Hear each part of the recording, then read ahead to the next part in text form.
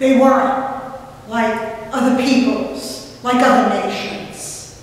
Their ruler, their king, had led them to freedom through the wilderness, miraculously providing them food and water, and their clothing over those long years of travel never wore out. Every bit of their needs, everything, was taken care of. He gave them laws, just laws, which taught as much as they governed and pointed out for them exactly the way to live so they could do so in harmony within their own community and with all those that they encountered, and most importantly, with him. He put able leaders over them, ones who would hear and obey his commands. But the people looked around and realized how different they were from their neighbors. Never mind all that their king had done for them. Never mind the justness of his ordinances. Never mind all the good things they had received when they obeyed him. They looked at the danger around them.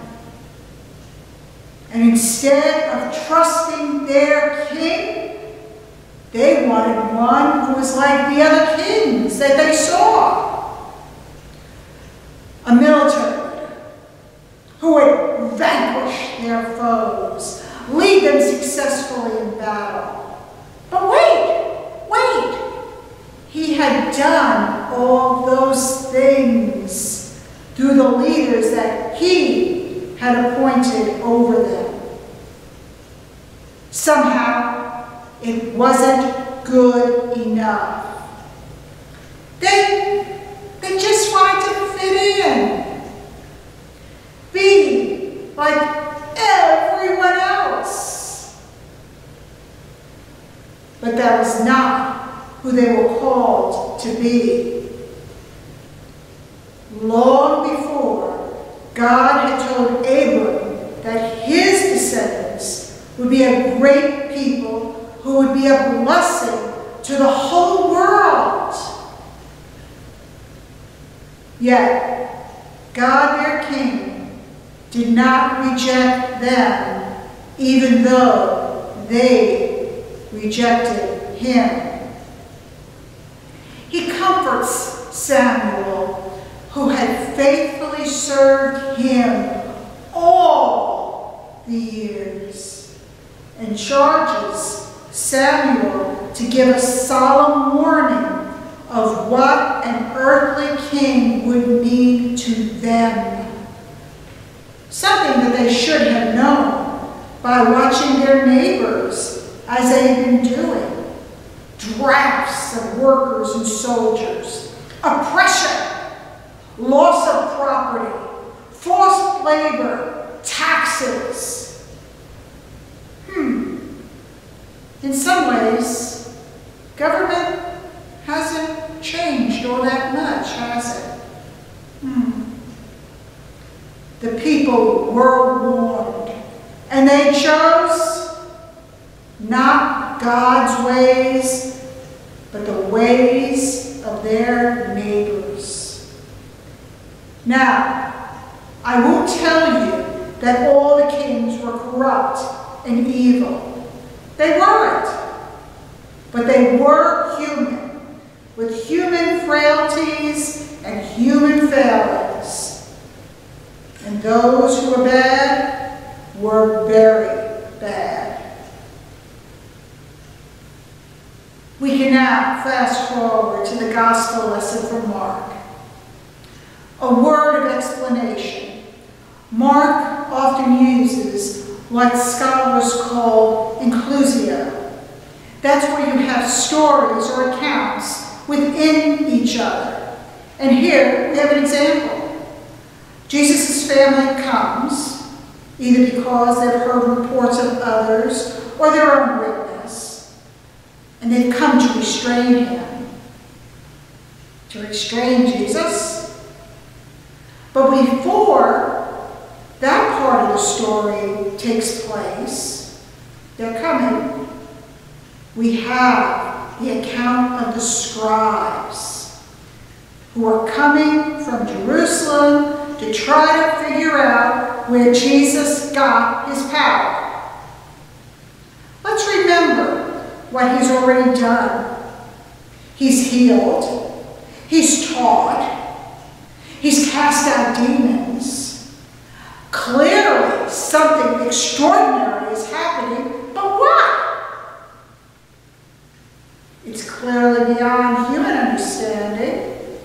It's clearly beyond human authority and ability.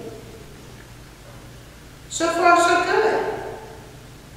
But then they come up with an explanation that to us sounds impossible. Their conclusion: Jesus is possessed. Say what? Today, we scoff at such an idea. We are believers after all. But how in the world did they come up with such an idea? These were men who studied scriptures in the greatest detail. Not only did they study individually, but they robustly debated the points to gain a deeper understanding. If anyone should have known the signs of the coming Messiah, it was they. How could they have not seen that Jesus had been sent by God his Father? How could they think he was sent by Satan? And what may make it even worse is Jesus' own family doesn't seem to see who he was. Friends, these are hard texts to hear. It might be easy to condemn the religious leaders as corrupt or evil. Perhaps they were. But at the very least, they were being willfully blind to what they were seeing. In our words, they were seeing Jesus' actions as dividing and conquering. And we know that phrase. If a kingdom or a house is divided, it can't stand. It's going to collapse. We know it. It's common sense. And they knew it too. Jesus points out the truth. If they're saying that he is from Beelzebub because he's casting out demons, they're not being logical. Because this means that Satan would be destroying himself. His actions will be and are overcoming evil. Dividing it can't possibly strengthen it. And they were seeing God's activities as something evil, blasphemy against the Holy Spirit. And then, too, we need to consider Jesus' family. What were they thinking? Why were they acting that way? And I'll give you 4 possibilities, and they're not the only 4. They were fearful for Jesus. They wanted to protect him from the powerful authorities that were coming from Jerusalem. Maybe they thought he had gone off the deep end, and so they wanted to protect him from himself. Were they afraid for themselves? After all, those men who came from Jerusalem were powerful. Would they come after them, his family? Or were they afraid for their own reputations? What would others think of them if Jesus was doing such things? And they too missed who Jesus was, the Son of God, fulfilling God's mission in the world. But then we have to take a stop right here. What is this unforgivable sin? It's calling God evil. And this is often a worry for some Christians because they're afraid that somehow, inadvertently, or maybe before they became Christians, they had committed a sin, and so they couldn't be saved. Instead, they were damned. Friends, we have all called on the name of the Lord, trusting in him and his love. Remember John 3:16? The unforgivable sin is a willful denying of God's goodness, of God's love, of denying God's action and activity in the world, in calling God evil. It is not a case of honest doubt and honest seeking for clarity. It's a closed mind that absolutely, positively refuses to be open. As Christians, we proclaim the kingship of our Lord and Savior Jesus. But like the Israelites that we heard about in our first reading, we often depend on our government rather than God. Some might point out correctly that Jesus' kingdom is not of this world. But we are living in a liminal place, a place of already and not yet, a place where Jesus came and Jesus will come again. We are called to minister to our neighbors and not turn them away.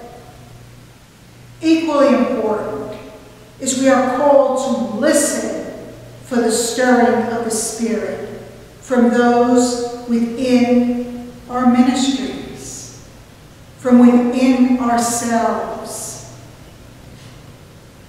It's easy to overlook those without power or authority.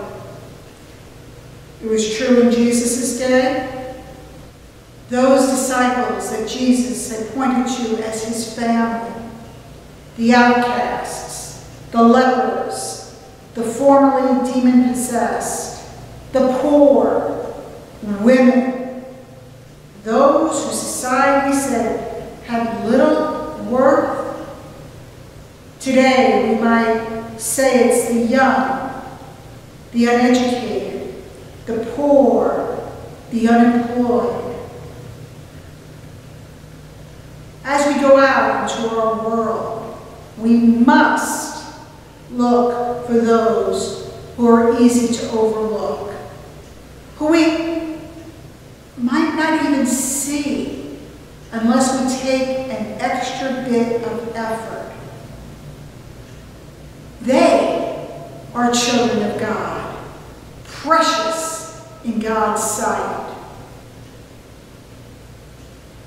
We have a foretaste of the new heaven and the new earth as we gather at the table, hungry for God's reign to cleanse us, to cleanse our world. Our call is to follow our Lord and Savior, ministering in his name.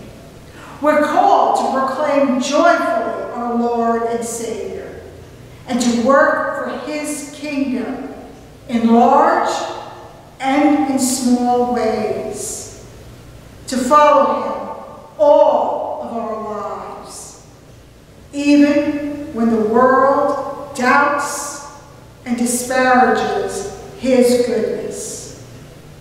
Amen and amen.